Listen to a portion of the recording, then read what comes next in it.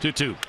That's of course where the ball goes. Snider though got himself lined up, makes the catch, runner tags, throw will come into second base, cut off, they got the runner at first to slip, tag put on for the out.